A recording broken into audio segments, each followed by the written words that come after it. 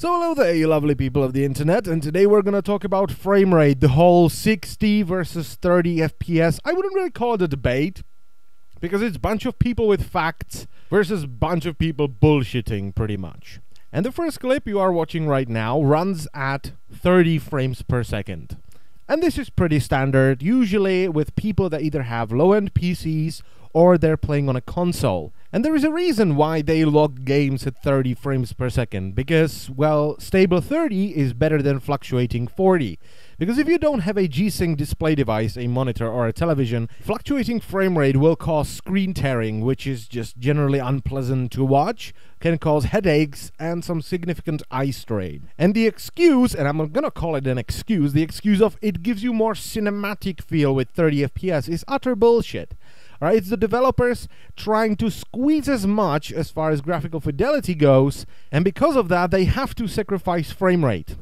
Alright? Because when you compare the rendering requirements for 30 frames per second and 60 frames per second, you need double the rendering power for 60 frames per second. Because, well, obviously, your machine has to render 60 different frames every second, instead of rendering 30 different frames, but playing each frame twice. That's what happens when you're watching something at 30 frames per second. You still have 60 frames, but you have 30 unique frames, and each one of those frames is rendered twice. And let's completely dismiss the bullshit that the human eye can only see 24 frames per second. The reason why this rumor even started is because movies are shot at 24 frames per second. And the reason behind movies being shot at 24 frames per second actually dates way back when they started adding audio to movies.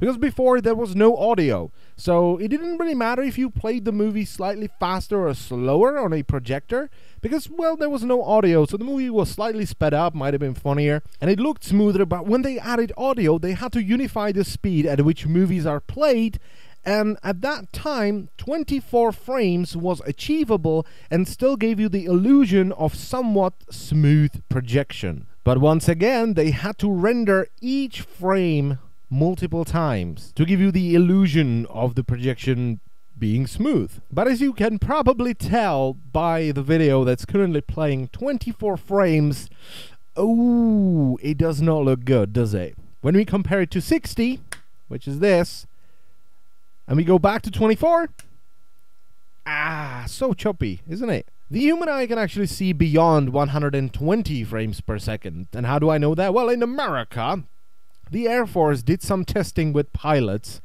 and what they did is they sat them down in front of some sort of a display device, and they were told to identify an aircraft. Now, they would flash an image on the screen, but that image would only stay on the screen for 1/120th of a second. Meaning that it was essentially projected at them at 120 frames per second.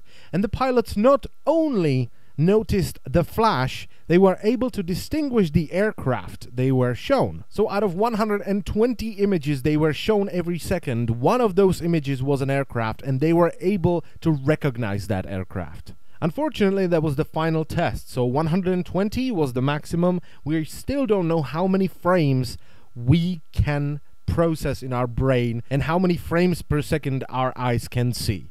So just to conclude, 60 FPS versus 30 FPS. 60 FPS is better. It's more realistic, it's more fluid. And 24 FPS being more cinematic? Get out. You don't see the world like this, do you? And if you do, well, you should see a doctor.